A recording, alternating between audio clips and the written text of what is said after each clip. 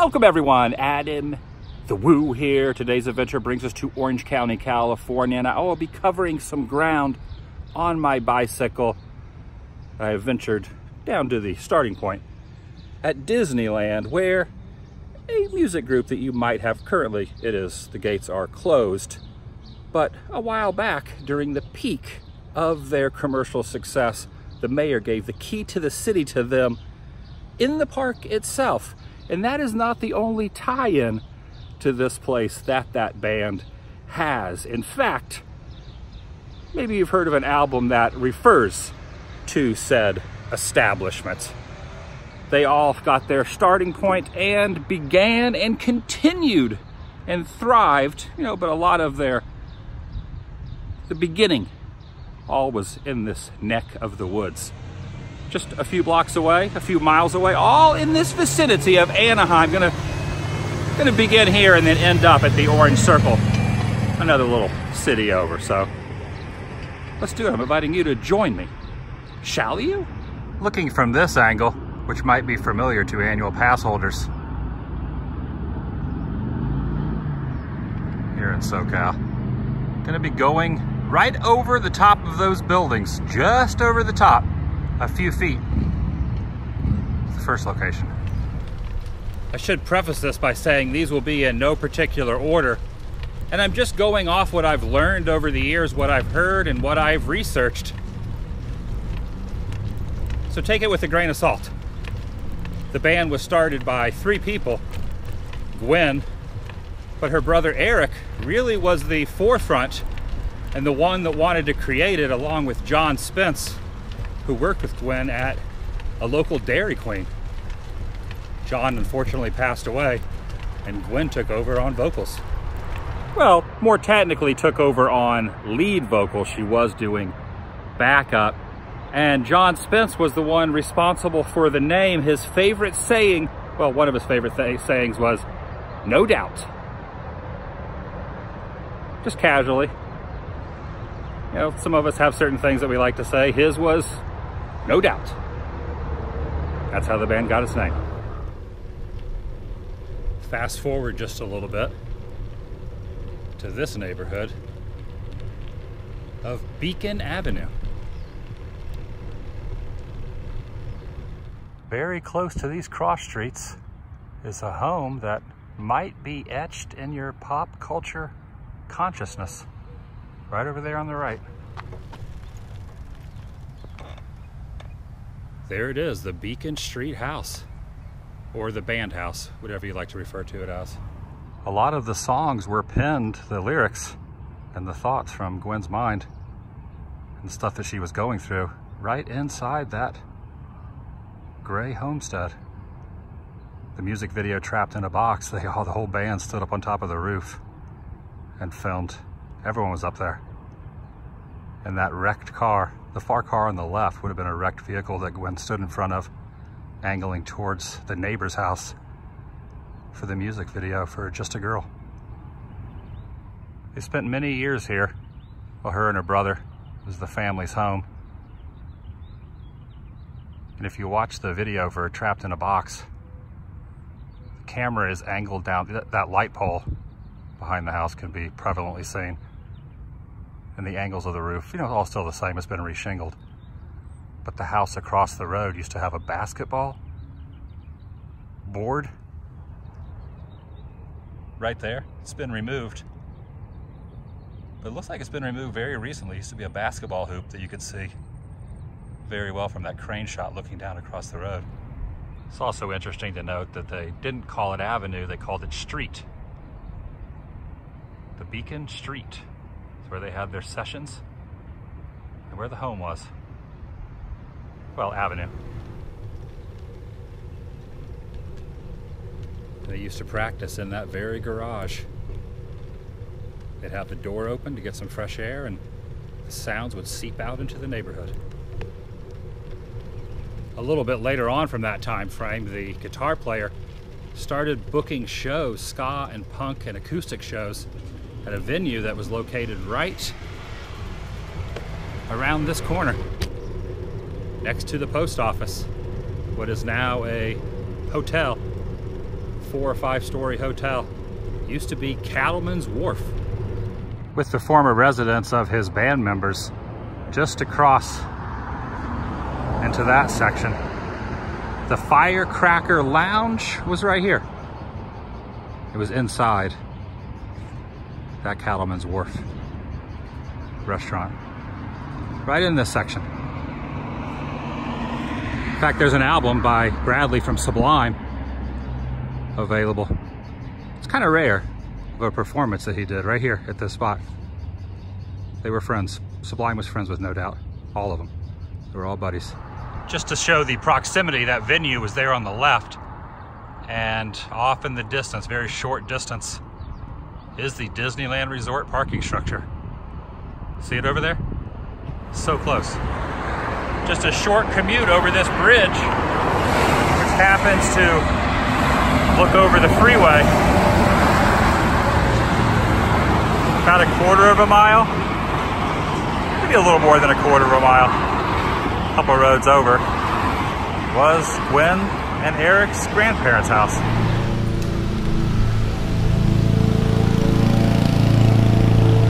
So close, in fact, I would imagine they walked over here pretty often. Not far at all. Obviously it has been resold and there are new residents. Don't want to disturb them by going onto the property, but you can see the garage there, the far left, tucked away where the video was shot. And Gwen walked right down that driveway. Just talked to the owner. He was out in the front yard. It was very nice to give me some details. I'm not going to go in the backyard, but he was saying that she put her signature in the concrete around back, and everything inside, it was also filmed inside, looks exactly the same. The kitchen and that food fight in the backyard.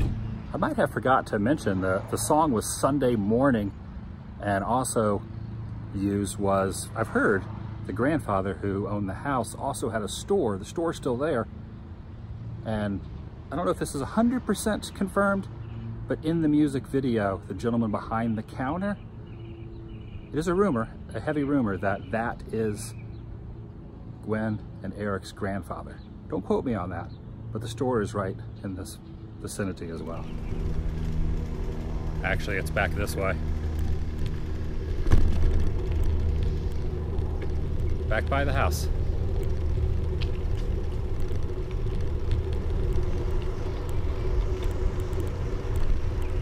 Oh dang, it is way closer than I expected. Just right here on the right hand side.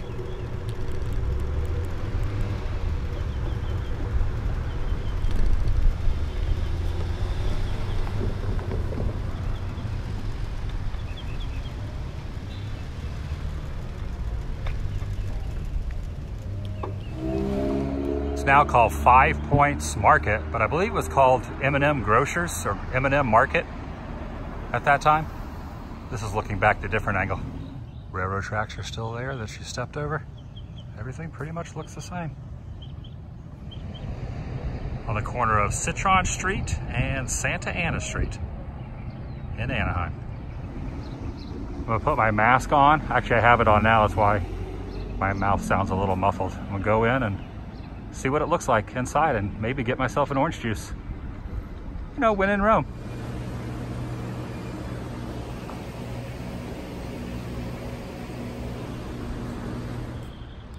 There you go. Taste, I had to remove my mask to drink it, obviously.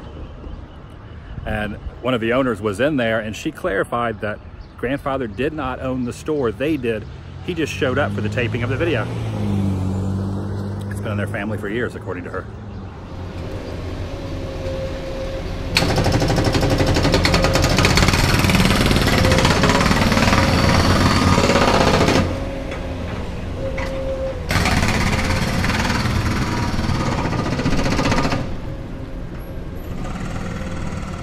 Wow, I was expecting this next location to be a little further, but it was just around the corner on Harbor Boulevard. Tony, the bass player, when he was young, this was his family's residence. And it said that they had a few No Doubt practices in this building as well. His family lived in the back and they had a storefront right here in this little section that protrudes outward. For many years, him and Gwen dated. You know, up until around the time of Tragic Kingdom, or right around that, before the release. And a lot of the songs on that album were written about Toni and the breakup and her feelings. Practices weren't too difficult because they were all basically in the same neighborhood. Not far at all. Brisk walk from all locations.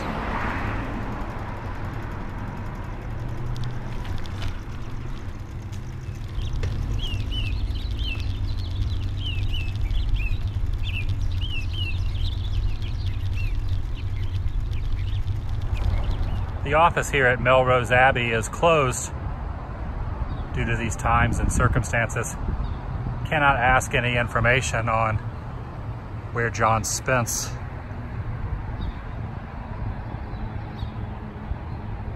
laid to rest. Couldn't find much information other than these are the grounds. Not to take anything away from the talented members that continued on the band after his passing, but I thought a little nod and some acknowledgement to some that might not even realize that he was the original singer. They carried on.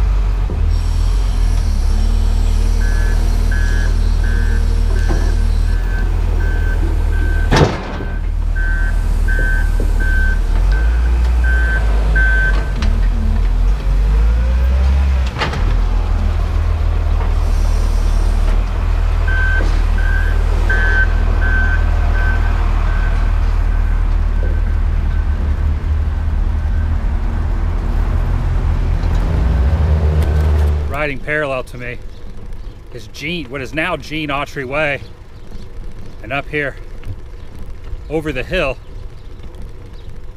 kind of down below the road, is an old rehearsal space that used to exist. Yep, the buildings are still down there. It was one of these 6 or 7 structures, either on the left or the right, where the Stomp Box was, the name of the rehearsal space, where a few different bands would practice constantly, honing their craft. Tom Dumont, which went on to become the guitar player of No Doubt, was in a metal band by the name of Rising. And they were in the same rehearsal space. That's how he met them and eventually joined the band. The rest is history. Santa Cruz Street. As stated, I can't really pinpoint which one of these was the spot, but it was one of them.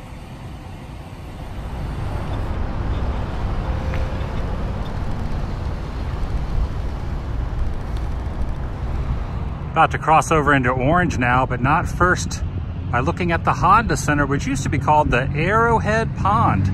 It was there in the around 97, they recorded and did a video special called Live at the Tragic Kingdom. By the way, look how much just in a couple days this riverbed is dried up. It's not completely dry, but it's getting there. Back towards Old Town Orange.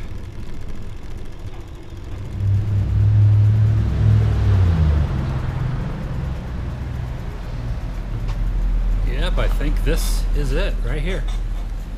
I was looking at the insert of the album for Tragic Kingdom. There's a multitude of photographs, and one of them in the band, one of them's in the shopping cart, the drummer's in a shopping cart, the other ones have their instruments. The sidewalk looked very familiar. I thought, that's the orange circle. That is this pattern. I just had to match up a few things to figure out exactly where it was. I have pinpointed it to this precise spot based on these little drainage grates here and the bricks here, the little placards. Everything matches up exact from the pattern and the coloration to the number of each of these. Gwen was doing a little bit of a jump holding onto the back of the shopping cart. Her brother Eric right back here carrying his keyboard. She was very persistent on having her brother in the promotional photos, even though he had left the band by that point. He was such an integral part of their existence. There's those spots. Pretty cool, right? That's gonna do it for today. Whoa.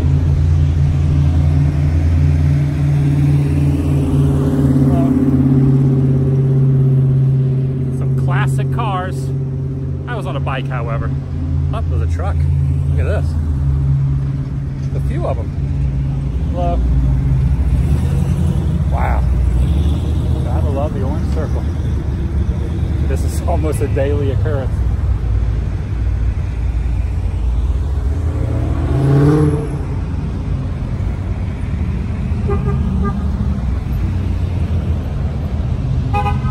So awesome.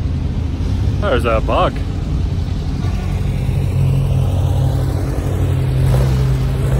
Now, I did not hit each and every spot pertaining to the subject matter of the beginnings and the incarnation, the continuing career of No Doubt, but I hit quite a few that are all in close proximity. Going first to the Disneyland resort area. Hello.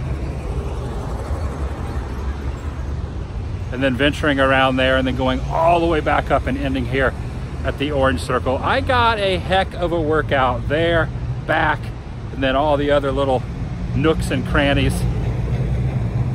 If you enjoyed this particular episode, give it a big thumbs up. And if you're new here, please subscribe by doing so. It helps keep you in the loop and update on future uploads here on this channel. Take it a step further, ring that notification bell, and I'll see you in the next video. The vlog